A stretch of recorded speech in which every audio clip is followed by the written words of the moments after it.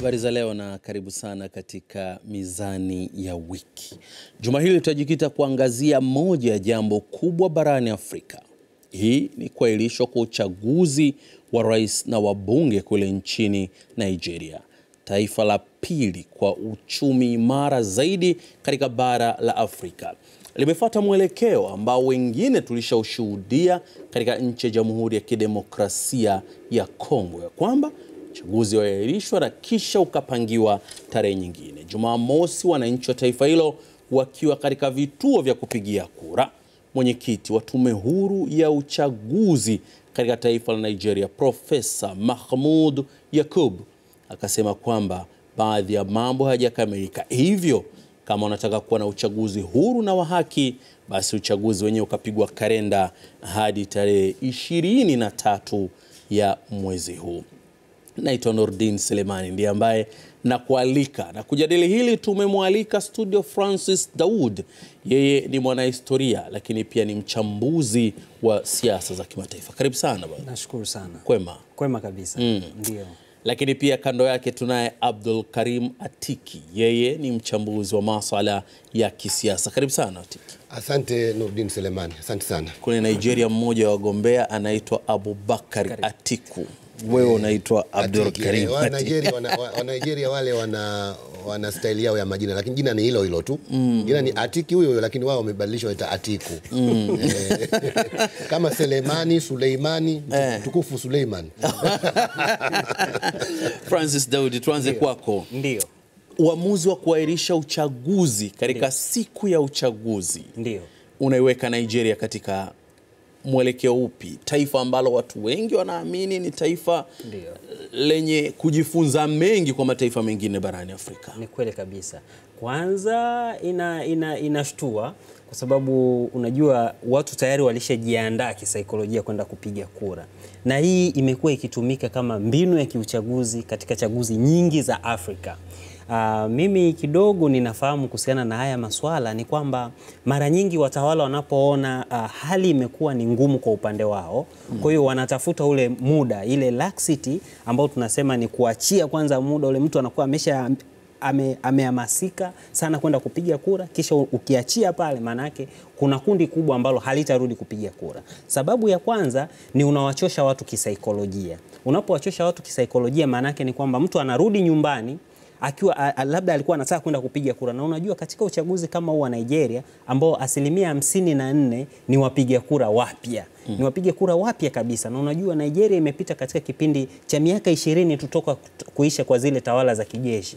Kwa hiyo wakati huu inaonekana hali ilikuwa imemlalia sana Rais Muhammad Buhari, na wanasema kwamba amefanya juhudi nyingi sana kuhakikisha kwamba uchaguzi huu anashinda, lakini unajua wakati huu uchaguzi huu umekuwa kama vile ni umemlalia. Alivyoshinda mwaka 2015 hali ilikuwa ni tofauti na wakati huu.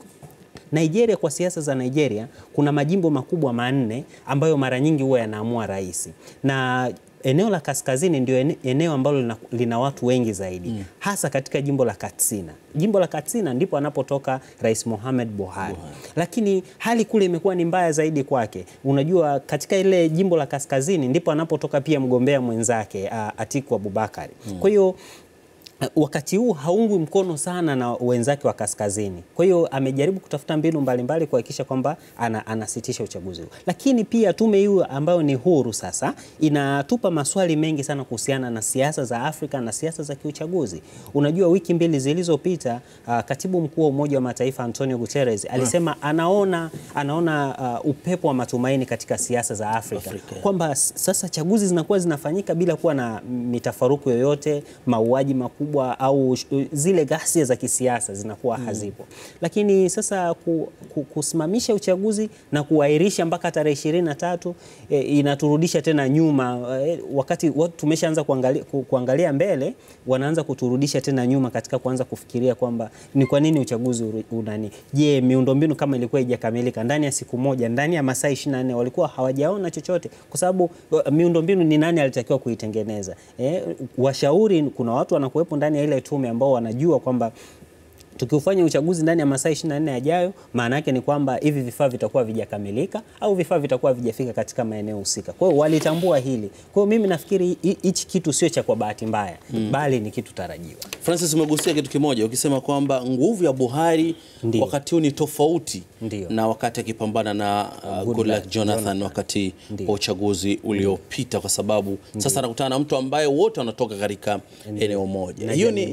Hiyo ni karata pekee ambayo labda inamtisha Buhari na kuhisi urais wake upo matatani, ama kuna mengine zaidi? Kwa sababu moja ya vitu ambavyo aliahidi ni kumaliza kundi la Boko Haram ambalo bado hata wakati wa uchaguzi wenyewe bado limefanya mashambulio. Kuna vitu vingi katika siasa za Nigeria. Kwanza kuna watu wanaitwa Godfather, wale ni wababe wa siasa za Nigeria. Wao wana nguvu kubwa za ushawishi na mara nyingi huwa wanaamua ni nani awe rais. Kwa wakati huu Buhari hana wale watu. Kuna kina mzee nani, mzee Atiki atatukumbusha Basanjo. Mzee Obasanjo Olusegun.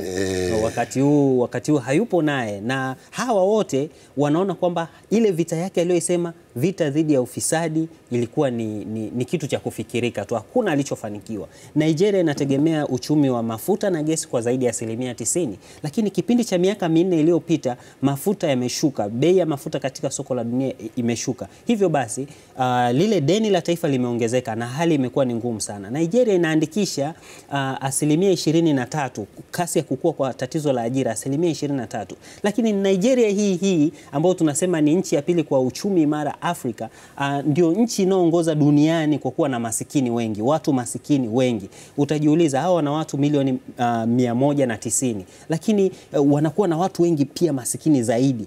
Wakati kuna nchi kama India ambayo idadi ya watu wa Nigeria inaingia kwa India zaidi ya mara 10. Sasa unajiuliza inakuwaje taifa hili linakuwa na watu masikini zaidi? Ni kwa sababu hakuna hatua zile madhubuti ambazo zimechukuliwa na serikali ya Buhari. Lakini wakati huu pia wale PDP wametupa karata yao vizuri sana kumchagua Atiku, kwa sababu waligundua kwamba wakimchukua mtu mwingine yoyote asingeweza kupambana naye. Hawa wagombea wote wawili wana miaka zaidi ya 70.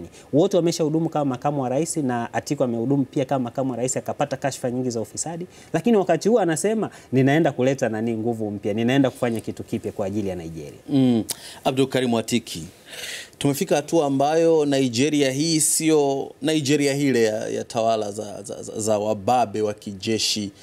Nyakati hizo hata Buhari mwenyewe alishawahi kuongoza taifa hili akiwa mwanajeshi, na sasa amerudi akiwa raia wa kawaida. Kuna utofauti gani kati ya zama zile na hizi ambazo tunaona hata uchaguzi sasa unakwama?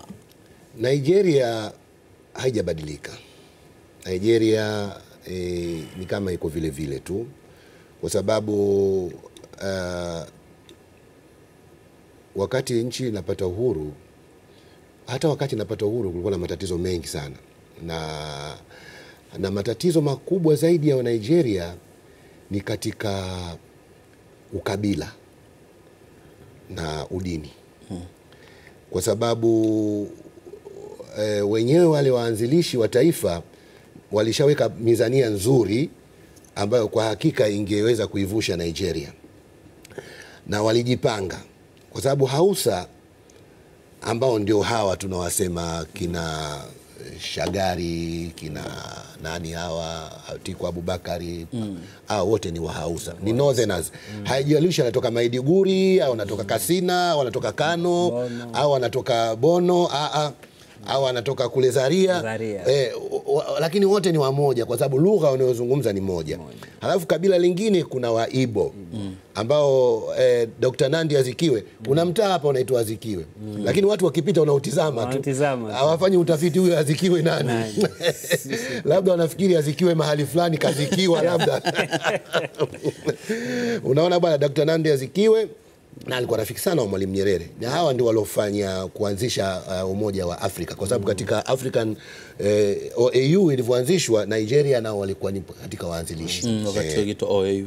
Wakati inaitwa OAU, pamoja na mzee Chief Obafemi Awolowo ambao huyu alikuwa ni katika Yoruba, kabila ya Yoruba. Na hawa wa Yoruba hawa kidogo walikuwa, unajua Christian walikuwa hawa kina Zikiwe. Waibo ndio wako zaidi Christian, lakini hawa Yoruba walikuwa wanafanya pia mambo ya dini za jadi wanafanya. Kwa hiyo utaona kwamba wakati walivyodai uhuru na wakati walivyopata kutoka kwenye kuwa chini ya Uingereza mpaka kupata jamhuri na mwaka 1963, Nnamdi Azikiwe akachaguliwa kuwa rais. Unaona bwana? Na Abubakar Tafawa Balewa ndio akawa prime minister. Lakini rais alikuwa ceremonial tu, yani rais sio wa nguvu sana. Mamlaka ilikuwa kwenye Senate. Manake wale wana bunge la Senate ambalo linawakilisha wale marais wa zile majimbo, lakini wana bunge la kawaida, wanasema lower house la ambalo la bunge la kawaida. Kwa hiyo kukawa sasa tayari ile fitna ya Waingereza divide and rule. Waafrika hawa tukiwaachia wakijiweza kuungana hawa, mirija yetu itakatika kule. Kwa hiyo wakafanya divide and rule, wakaanza kuwagawa. Kwa hiyo Abubakar Tafawa Balewa alikuja kuuliwa na vijana wadogo, mameja wala sio mameja generali, majors, vijana wenye vyeo vidogo walimuua pamoja na Ahmed Bello alikuwa waziri wake wa fedha. Sasa wale vijana wakashindwa kukamata serikali kwa sababu walikuwa vyeo vyao vidogo. General Major mkuu wa majeshi Ironsi ndio akakamata. Bado Nigeria inawatafuna ukabila. Inawatafuna ndio akatawala Ironsi, lakini Ironsi hakuweza kutawala sana. Akaja Yakubu Gowon. Yakubu Gowon ni kama Myoruba, lakini bado alikuwa ana mchanganyiko wa damu. Kwa hiyo na wale wa Hausa wakamkubali. Lakini alivyotawala Yakubu Gowon pale wale wa Biafra ambao wako mashariki wakasema na sisi hatutaki. Kuna mtu anaitwa Emeka Ojukwu. Tunataka tujitawale. Hatutaki kutawaliwa na Waislamu. Vita ilikuwa kweli na ilikuwa kubwa na Tanzania wakati ule Mwalimu Nyerere alifanya makosa. Katika makosa ambayo Mwalimu alifanya ni kuitambua Biafra kama independent state. Na mataifa makubwa yaliingilia kati. Urusi walikuwepo, Israeli walikuwepo, Ufaransa walikuwepo, na Egypt yao walikuwepo. Egypt ndio walikuwa katika, yani walishiriki kabisa katika vita, mapilots wao katika jet fighters zile. Kwa hiyo Emeka Ojukwu, vita ile iliua karibu wa Nigeria 3,000,000. Watu wanazungumza Boko Haram. Boko Haram kwa Kiswahili cha mjini ni cha mtoto tu. Vita ilikuwa Biafra. Ushaona nani? Kwa hiyo utaona kwamba sasa Gowon huyu naye akaja naye akapinduliwa. Tena alipinduliwa wakati wa mkutano wa OAU pale Kampala. Wakati Idi Amin naye mbwembwe zake akasema awe mwenyekiti wa OAU pale, na Mwalimu hakwenda, hakumtambua alivyompindua Obote. Kwa hiyo Gowon alipinduliwa pale. Alipinduliwa na mtu anaitwa ni Murtala Mohamed ambaye naye hakukaa sana, aliuliwa. Alikuwa, unajua Murtala alipendwa sana, lakini alikuwa hapendi mambo ya aliuliwa kwenye traffic light. Alikuwa hataki ile mimi nitasimama na watu. Ndio akaja akamrithi wake akawa Obasanjo ndio akaanza sasa kutengeneza mambo ya demokrasi, akajitahidi akaitisha uchaguzi, akamweka Sheikh Shagari. Sheikh Shagari ndio akawa ovyo kabisa, rushwa ilizidi kabisa. Si unaona domination ya watu wa Northern wanavokamata siasa za Nigeria. Hata yeye nani alivyotoka leo na bora ampe Shagari. Ile kumpa Shagari kutuliza tu. Kwa hiyo Nigeria haina siasa za sijui kama hizi unazosema, sijui sera, sijui itikadi. Sera ni ukabila, sera ni udini, sera ni umajimbo, sera. Kwa hiyo vitu vingi. Kwa hiyo kwa hili swala yake huyu nani ni Myoruba, Obasanjo. Nadhani ni Myoruba. Kama sio Muibo. Anamuunga mkono. Kwa hiyo kabila lake lile, watu wa Northern, watu wa huku, watu wa West, watu wa West na watu wa Mashariki, Obasanjo ndio anawakilisha. Kajumuika na mtu na huyo Obasanjo alikuwa akimlaani sana Atiku, kusema kwamba ni mla rushwa mkubwa. Unaona bwana? Na rushwa haijawahi yani hata Buhari alipompindua nani Shagari hakuweza kuitoa rushwa mpaka yeye akaja kapinduliwa na Ibrahim Babangida. Jeshi ndio linalotawala. siasa za Nigeria. Hata hao unaona ni wanajeshi. Labda ambaye sio mwanajeshi alikuwa huyu nani Jonathan. Ndio sio mwanajeshi, labda na Atiku Abubakar sio mwanajeshi, lakini jeshi unaliona nalo katika siasa za Nigeria bado lipo. Hata manake ukiangalia hata nani alipokuja kutawala Nigeria Obasanjo, lakini alishatawala kama mwanajeshi. Kama alivyotawala Buhari kama mwanajeshi, kama ulivyosema Nurdin. Lakini Nurdin ulisema Buhari alitawala kama mwanajeshi, lakini sasa hivi naye anatawala kama raia. Lakini bado mwanajeshi tu. Kwa hiyo siasa za Nigeria, hata kama Buhari anaona labda anataka kufanya maarifa, ameahirisha uchaguzi ili atengeneze mbinu za kunini, kama makabila yale hayamtaki, atashindwa tu katika uchaguzi. Francis, hotuba ya mwisho ya kuelekea kwenye uchaguzi wenyewe ya Rais Muhammadu Buhari, aliwaambia wananchi wa Nigeria kwamba wao ndio wenye uamuzi wa kuchagua. Wachague kilicho bora. Kama wanaona wengine wanaweza wakaja kuyatekeleza yale ambao wao wameyashindwa, itakuwa ni vyema. Sawa. Hii ilikuwa ni kauli ya dhati ama ni porojo za kisiasa? Yeye kwanza tukizungumzia siasa za Afrika, tunasema anayekuwa rais wa nchi anakuwa commander in chief, lakini pia anakuwa comforter in chief. Sasa comforter in chief maana yake ni mfariji mkuu wa taifa. Sasa taifa linapokuwa na wasiwasi na nini, yeye ndio mtu ambaye anakuwa wa kwanza kwenda kuwaeleza bwana, hali itakuwa ni nzuri na vitu vya namna hiyo. Lakini pia ni mtu ambaye anakuwa na madaraka ya kuweza kutoa yale mawazo ambayo anaamini kwamba yanapaswa kuwafikia wananchi, hata kama ni mgombea. Kwa hiyo moja, Buhari anachukua nafasi yake kama comforter in chief, lakini kama mgombea anawakumbusha watu, kwa sababu ameshauza sera zake zote na kila kitu, lakini anataka kuwakumbusha watu kwamba wachague yule ambaye wanaona sera zake zinafaa. Mimi nafikiri moja kwa moja alikuwa anajipigia chapuo mwenyewe.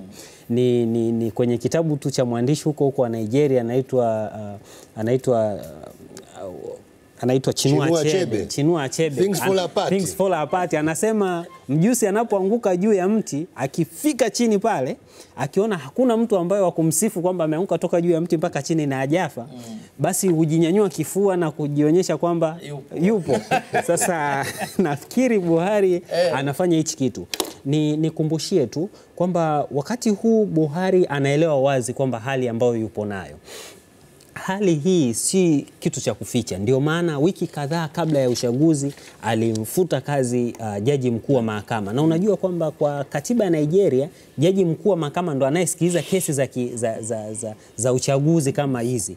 Lakini kumekuwa na fujo nyingi. Kuna kura zaidi ya milioni 1 ziliokotwa zikiwa zimeshapigwa. Mimi nasema zile kura ni chache sana kulingana na siasa za Afrika. Tayari kuna wapiga kura milioni 84. Labda zingeokotwa milioni 10 tungeshtuka, lakini milioni 1 ni kawaida. Lakini wakati huu Buhari yuko katika kipimo kikubwa sana, kwa sababu kitu kingine ambacho kinatokea, anaahirisha uchaguzi kwa uchaguzi unaahirishwa kwa wiki moja. Lakini wakati wa 2015 pia mpinzani wake alifanya hivi, ambaye alikuwa ni rais Goodluck Jonathan, aliahirisha uchaguzi kwa wiki 6 akisema kwamba kuna vitisho vya Boko Haram. Lakini uchaguzi uliporudiwa, wananchi walienda wakapiga kura. Ndicho ambacho anasema mzee Atiki kwamba zile Wanaigeria mara nyingi wakishaamua na ule mgawanyo wao kulingana na makabila, viongozi wao wakienda kupiga kura, watapiga kura kwa mtu anayemtaka. Hata ukiahirisha uchaguzi mara 10, watapiga kura kwa mtu ambaye wanamtaka. Hichi ni kitu cha kujifunza pia sisi watu wa Afrika. Lakini kitu kidogo kabisa cha kumalizia, nafikiri ni wakati sasa, na mzee wangu atachambua labda, ni wakati sasa wa wazee kutuachia vijana. Kwa sababu kuna kitu kimoja mimi kinakuwa inajiuliza. 54% ya raia wa Nigeria wataenda kuwa wapiga kura wa kwanza. Maana yake ni watu waliozaliwa kuanzia mwaka 99, mwaka 98, mwaka 2000 mpaka mwaka 2001. Yaani mtu wa mwaka 2001 ataanza kupiga kura Nigeria. Lakini wagombea wenyewe wawili ambao ni wagombea vinara wawili, Atiku Abubakar na Muhammad Buhari, wote wana miaka zaidi ya 70. Maana yake Abubakar ana miaka 74 hivi, lakini Buhari mwenyewe ana miaka 76 na ni mgonjwa pia. Wakati wa kampeni nafikiri tumeona. Sasa tunajiuliza kwamba hawa watu wanaenda kutoa huduma, je, wana mawazo gani mapya? Wamegubika siasa za Nigeria toka mwaka miaka ya 60, miaka ya 70 wamegubika siasa za Nigeria. Wamehudumu katika nafasi mbalimbali. Kwa nini wasiwaachie sasa watu wengine waje na mawazo mapya kuja kuijenga nchi? Kwa sababu mimi najua ni jambo la faraja na ni jambo la kujitoa kuijenga nchi. Kama kweli mtu malengo yake ni kuijenga nchi, unapohudumu baada ya kipindi fulani inabidi upumzike. Ndio. Labda nimsaidie Francis. Wagombea wapo 73.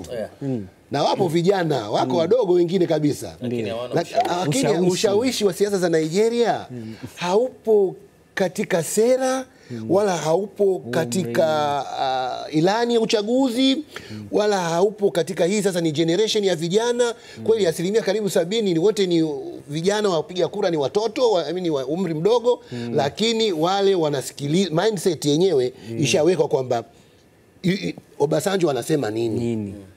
Ushaona bwana? Babangida anasema nini? Hao nani huyu Jonathan, good luck Jonathan, naye anasema nini? Unaona bwana? Kwa hiyo hata kama Buhari anaweza kujitahidi katika namna ambayo anadhani kwamba anaweza kuwashawishi watu, hana ushawishi. Hata hiyo nini yake ya kusema kwamba vita dhidi ya ufisadi.